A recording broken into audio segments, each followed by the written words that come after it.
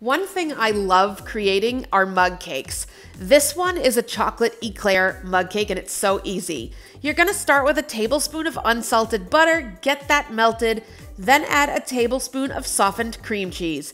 Whisk those two together till they're nicely combined. Now we can add the rest of our ingredients for the cake. So at the end of the video, you're gonna see a list of ingredients for both the cake and the cream, so you can simply screenshot or write it down. Once everything for the cake is together, whisk it till it becomes nice and smooth. You can microwave it on high for 60 seconds and you're left with this gorgeous vanilla, light and fluffy cake.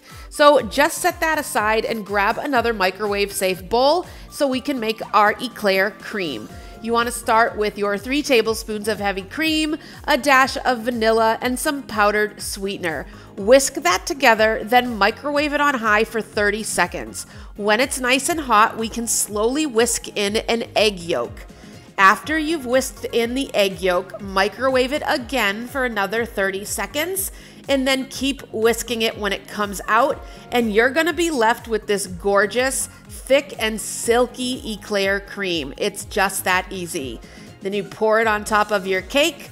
I like to add some Lily's chocolate chips on top of that, and there you have it, a keto-friendly, sugar-free, gluten-free chocolate Eclair mug cake.